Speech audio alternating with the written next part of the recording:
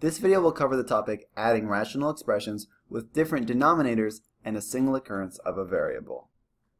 To add or subtract two fractions with different denominators, we rewrite the fractions with a common denominator and then add or subtract the numerators. Let's break it down with an example. 3 over 4 minus 7 over 5y. This is an example of one fraction subtracted from another.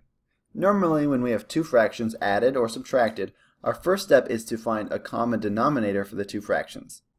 We do the same thing when there's a variable involved. How do we find a common denominator of two fractions when there's a variable in the denominator of one of them? That's a good question. If we just had numbers in the denominators and no variables, we would need to find the least common multiple of both of these denominators. When we have a variable, we need to do the same thing. We need to find the smallest term that both 4 and 5y are factors of.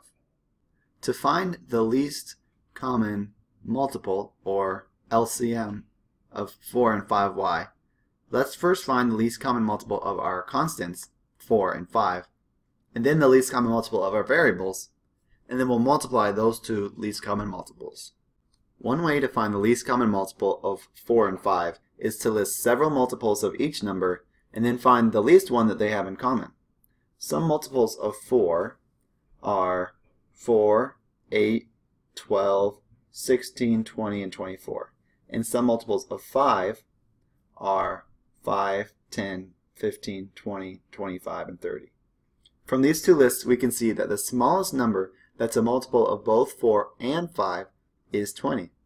So 20 is the least common multiple of our constants in the denominators.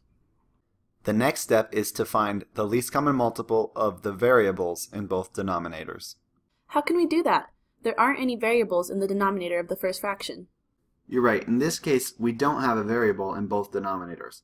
We only have y as a variable in the second denominator. So y is the least common multiple of the variables. Now we found that the least common multiple of our constants is 20, and the least common multiple of our variables is y. So the least common multiple of the denominators is 20 times y, or 20y. So now do we have to rewrite these fractions using the least common multiple, 20y, as a common denominator? Correct. In order to make the denominator of our first fraction, 20y, we need to multiply it by 5y. To keep the value of the fraction the same, we'll also multiply the numerator by 5y.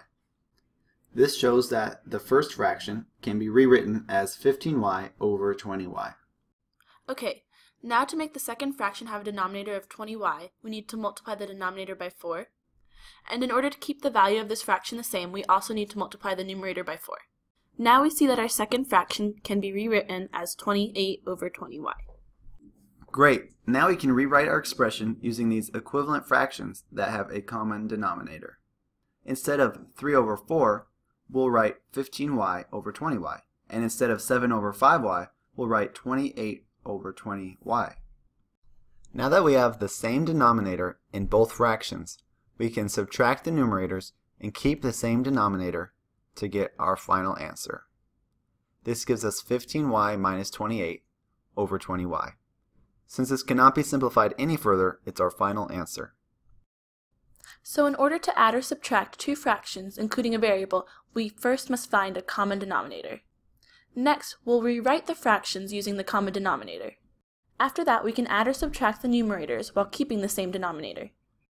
At that point, if needed, we'll simplify the solution as much as possible.